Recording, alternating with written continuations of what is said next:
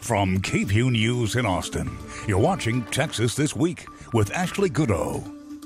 Good Sunday morning. We're continuing our interviews with candidates who want to represent Central Texans in the U.S. House of Representatives. Democrat Lloyd Doggett has served as a congressman since 1995. Over the past 25 years, his district boundaries and numbers have changed. But since 2013, he has represented District 35, which goes from downtown Austin and Travis County, includes slivers of Hays and Caldwell counties, and stretches all the way to San Antonio. This election, he's facing Republican Jenny Garcia Sharon.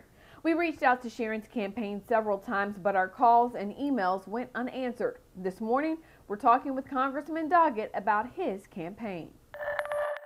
Let's begin by telling our viewers why you're running for another term. Well, Ashley, I've been so fortunate to represent our community in the Congress. There are critical issues before us now. The future of our democracy itself is at stake in this election. And I'm running to continue to be an advocate for the people of Central Texas and San Antonio that I represent, to see that those who don't have a lobbyist or a limousine up here get a fair shake. And that will be my objective in dealing with a range of issues, as well as doing all I can to see that we get a new president. You know, you've been in Congress since 1995, some 25 years now, and there are some people who would say this makes you a career politician, and it is time for a change. What would you say to those folks? Well, I would say that I believe we do need a tremendous change in Washington, and it's a question of whether, combined with some of the newer members, the experience that I've gained here in Washington can help us achieve that. I believe that I can continue to contribute to that. Each day when I walk across the street to the Capitol and see that flag flying, I see it with great pride and with a recognition of how fortunate I have been that our neighbors have confidence in me to be their voice here in Washington and try and make a difference. During your time in Congress, what do you believe has been your greatest accomplishment? Well, I think the greatest has really been being that voice, often in the minority, since Republicans have been in control of the Congress almost the entire time I've been here, to be a voice for our shared values.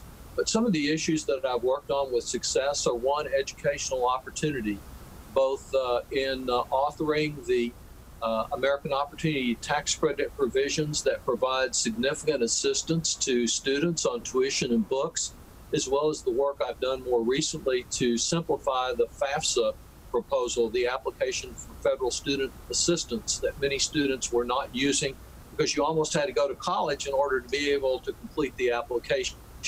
I want to continue working that area. Second, as now the chair of the Health Subcommittee, working on a wide range of health issues.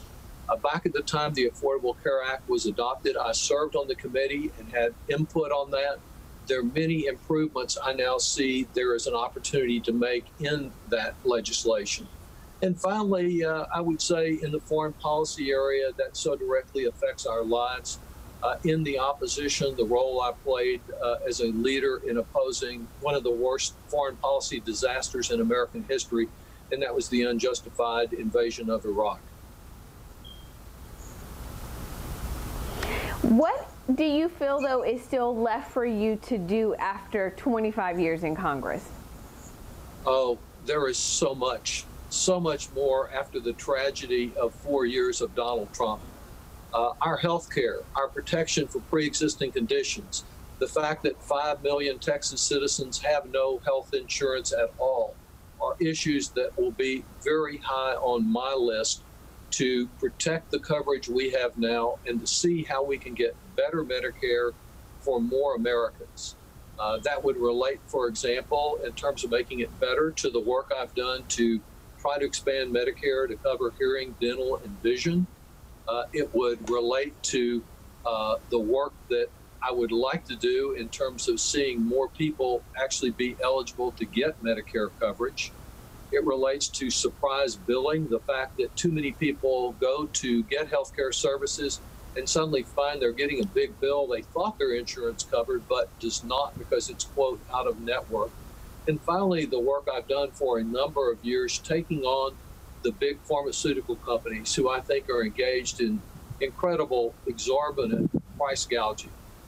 Those are some of the healthcare issues, but there are also a wide range within our Ways and Means Committee of tax issues that are of concern to me. The inequities in our tax code that allow some giant pharmaceutical manufacturer to pay a lower rate on their earnings than the neighborhood pharmacy. We need to correct the injustices in that code. Finally, we need to consider fiscal responsibility. This Congress has passed necessarily some significant spending measures, and we need, as we go forward, to be concerned about ensuring that the taxpayer's dollar is better spent. If you are reelected to Congress, what will be your top priority for the year 2021? Well, there's not just one, there are many, but certainly healthcare, educational opportunity, and with healthcare, I might add, we have so many Texans who will not be with us for the election or next year because of the denial, the delay, and the ongoing deception from President Trump. We've got to get a better handle on this pandemic. I've been working actively this year to ensure that if we get a vaccine, it's a vaccine that we can have confidence in, that it's effective, that it doesn't have harmful side effects, that it grants immunity for more than a few weeks or months. And so there'll be really important issues concerning the pandemic. Until we get a good handle over healthcare and control the pandemic, we will never have sustained economic growth. So much of my work this year with President Trump and a Republican Senate that they're trying to block almost everything we do has focused on individuals, individual businesses, small businesses in Central Texas that are struggling to try to get by, families who couldn't get through to the Texas Workforce Commission to get an unemployment check when they found themselves without a job through no fault of their own. So it's working not only on the major issues in Washington, but the individual needs of our neighbors that will be my focus. I just want you to give our viewers some final thoughts about why you believe they should elect you this November. Austin is the only place I've ever called home. I love our community.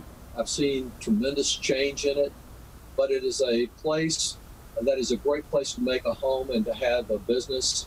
I believe that my appreciation and understanding of our community, the commitment I've shown to always try to make the priorities of our neighbors my priorities in Washington, is something I can continue to offer independent, constructive change here. I look forward to a happier new year with the new president and a new Congress when we can really begin to make progress on issues like the climate crisis, support for educational opportunity, and of course, to greatly strengthen our healthcare system. You can learn more about Congressman Doggett's campaign at KVUE.com. Early voting starts in just 2 days on October 13th and runs through the 30th. Election Day is November 3rd. That's Texas This Week.